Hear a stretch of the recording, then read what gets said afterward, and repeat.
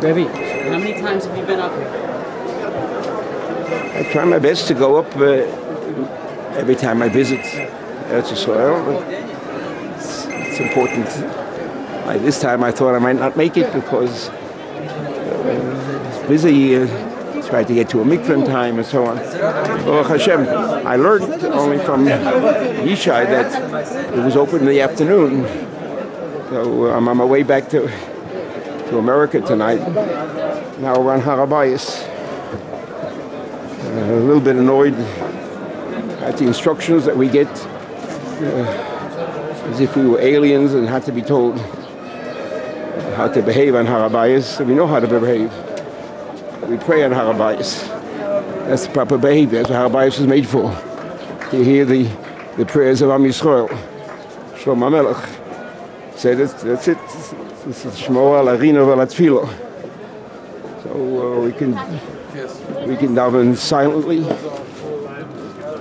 and offer prayers for the safety of Eretz Yisrael, especially for our soldiers who put their lives on the line and just now in Gaza did Baruch Hashem successful work, which we somehow feel that the politicians will make sure that's not a real success, but they certainly did what they were supposed to do, Baruch Hashem, and among them were the B'nai Torah, who taught to, I think, the Israeli community how much they are part of the community.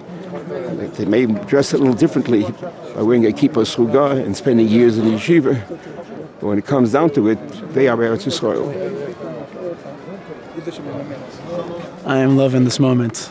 I'm here with some of the most incredible people in the most incredible place, and I only ask Hashem that He puts deep thoughts into our hearts, and that I never worry about the fact that we can't pray out loud because my heart's praying. And I just hope that we can have the deepest thoughts at this moment.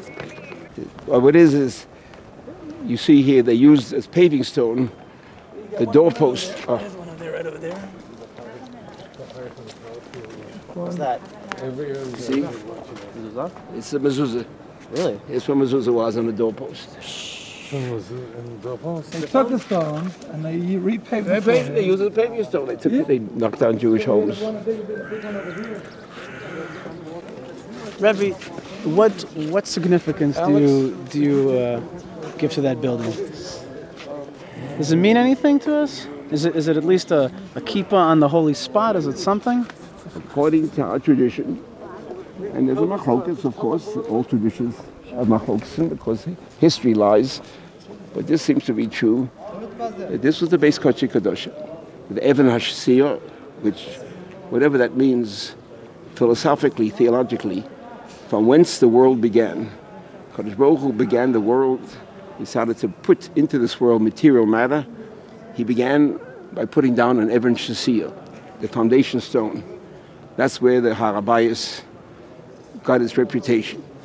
That's where Adam HaRishon brought Karbonos to Kadosh Baruch Hu. That is where Avraham brought Yitzchak and Ola Hashem. That's where Noah sacrificed when he came out of the Tevet. Right? And that's where Shlomo HaMelech built the Beis Hamikdash. That's our tradition. There is no reason to doubt that tradition. Not that it's essential to us. No tradition is essential to us except to know that Kadosh Baruch Hu made the world and He gave us a Torah. But nevertheless, there is a concept which we don't fully understand. It's the concept of Kedusha. Right? And I think this is something that the Rabbanos HaRoshis doesn't seem to understand. That Kedusha is not emphasized by not going into a place of Kedusha, but rather going into a place of Kedusha properly prepared. The Kohen Gadol goes into the Beis Kodesh Kadoshim. If he didn't, Beis Kodesh Kadoshim wouldn't mean anything. It's because he goes in, and he's the only one that prepares properly, fine. But Kedusha is defined by how we behave towards Kedusha. The idea of forbidding this area because it is an area of Kedusha. It goes counter to what we know about man's relationship to Kedusha. Man's relationship to Kedusha is, because the place is Kadosh, we become more conscious of Kedusha. But to go ahead and announce there's a place out of bounds because it's Kadosh, it doesn't mean anything. No place is Kadosh. Kedusha comes from man's behavior. We are the only source of Kedusha there is. And the Gemara in Shua says that every Rosh Chodesh we bring a korban chatos, a sin offering. So what kind of sin offering? What is it for? What sin? It says a sin shlo noda lo b'tchiloso v'lo b'sofo. I never found out that I did sin. No one ever told me I sinned. So I bring a sacrifice, a sin offering for that sin which I know nothing about. Wow. What does that mean? How do you bring a chatos for a sin? Shlo noda lo b'tchiloso v'lo b'sofo. It doesn't make sense. Now, Nezer says something which is relevant also to Aliyah L'Harabayis. He says, where does Kedusha come from? Kadosh Baruch Hu gave up all Kedusha to Am Yisrael. Mekadesh Yisrael, Vazmanim, he even gave up the Kedusha of the time. We decide when Yom Tov is. Last year you were eating Sufganiyot, or rather, no, Hamantashen, when you should have been eating Shmura Matzah. Yeah. Why? We moved it away, other Sheni. So we have all the Kedusha. When a Goy wants to become a Jew, he comes to us and says, give me some Kedusha Shishchol, because you have it all. He doesn't go to Kodesh Baruch Hu. We can't talk to God. God says, I'm sorry, I'm all out. I have no Kedusha. I gave it all away to Am Yisrael. We go ahead, buy a pot, a cholent pot. I decide, it's a nice cholent pot, I'll give it to the Beis HaMikdash.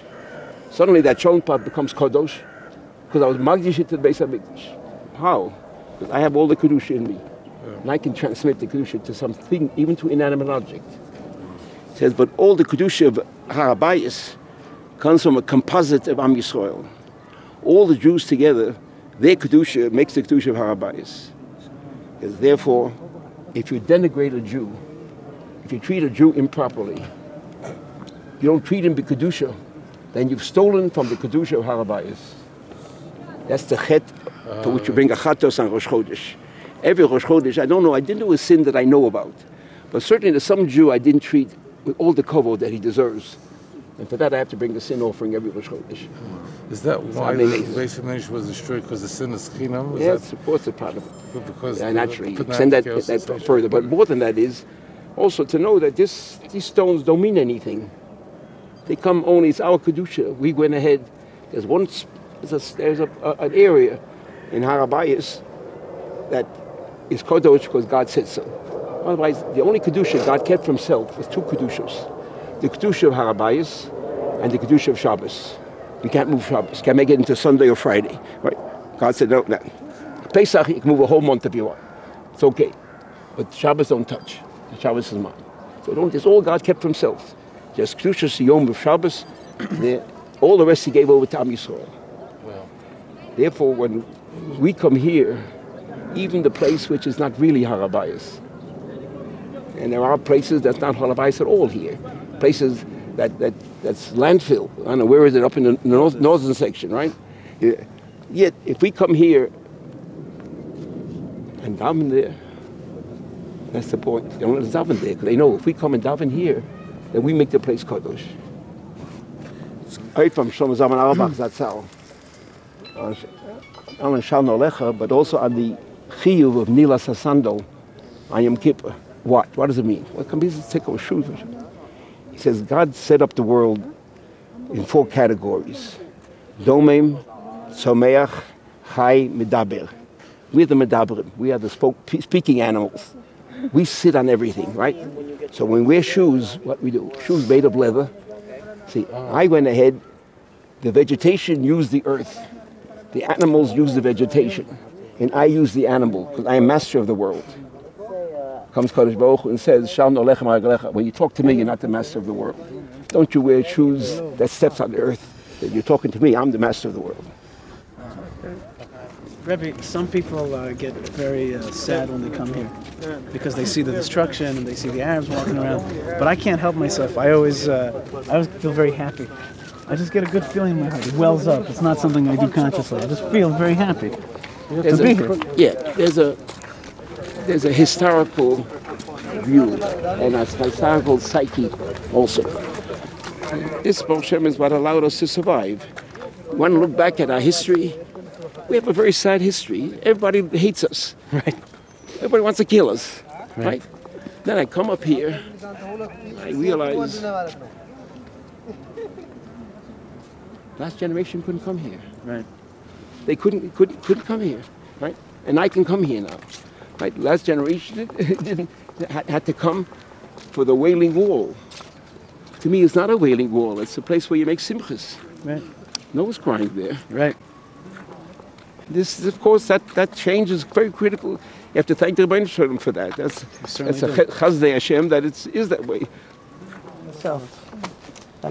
But the main entrance to Beit HaMikdash was on the east.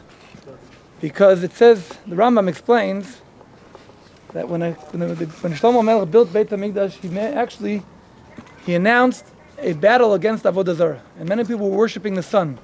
Comes Shlomo Melech and says that Beit HaMikdash is from east to west. The more west you're going, the holier you're going. The Kodesh HaKodeshim is on the west. So that the sun itself is actually bowing down to HaKadosh Baruch Hu. Hashamayim u'shmei Hashamayim lecha mishtachavim. So that Kodesh Baruch Hu, so the sun itself is actually bowing down to Kodesh Baruch Hu. So now the main entrance to Beit HaMikdash was therefore from east to west. Also because on the eastern side was the Ezrat Nashim. Now the Ezrat Nashim, we have to understand, was not a place only for women. It was a place where, and every time people would gather, it would be an Ezrat Nashim. For instance, on Sukkot, there was a Simchat Beit HaShoeva that would take place inside Ezrat Nashim. Or once every 7 years they had the Mamad HaKil. It was also inside the Ezrat Nashim. Here we'll see just a picture of it right away. Simchat Beit HaShoeva, we see all the people gathering. It says the big rabbis had torches and they juggled them. And it says that on Simchat Beit HaShoeva, on the Hakel. They showed the Mechitza also? Yeah, they had the Mechitza. On Hakel, the men would be on the bottom, the women closer to HaKadosh Baruch Hu on top. And the king would be standing in the center, and he would actually be reading the Torah in front of all the people. All the way from the Kodesh Kodesh. You have to understand that here, you like this. You have to pick up your hands higher. Like that. Exactly. That would be the way. And that's it. And now, basically, the Kedusha would be coming from the Kodesh Kodashim. It says that the Kodesh Kodashim,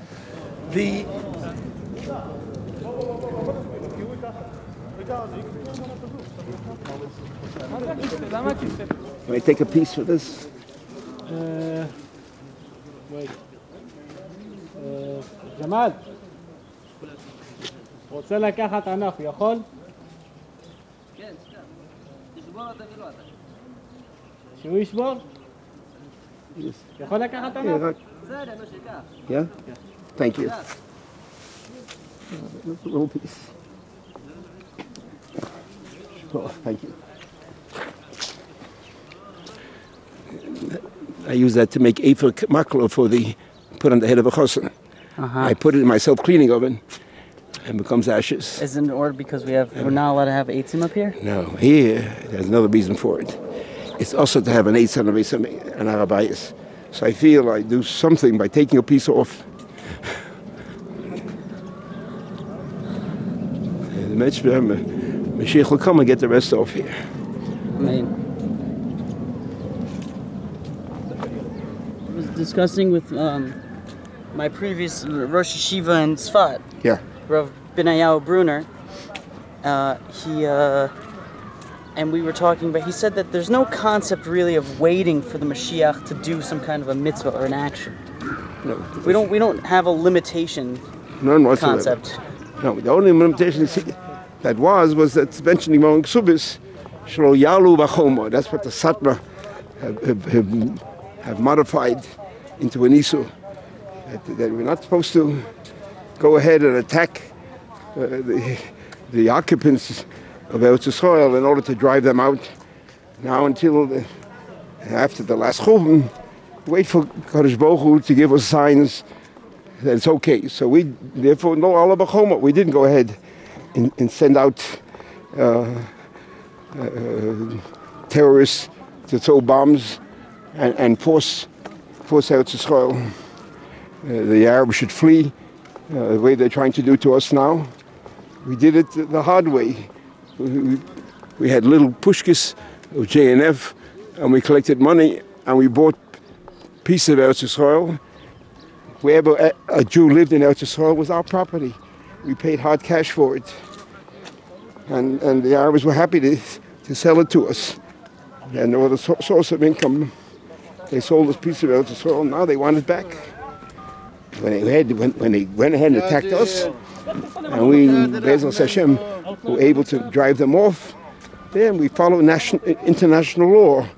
When you're attacked by an enemy, and then the enemy is defeated, any property, any geography that was transferred during the war becomes yours.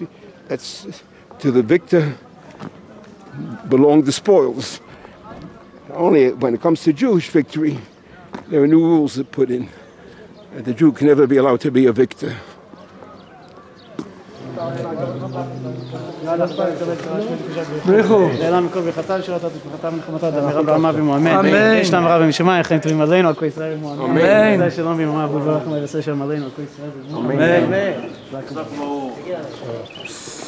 Amen.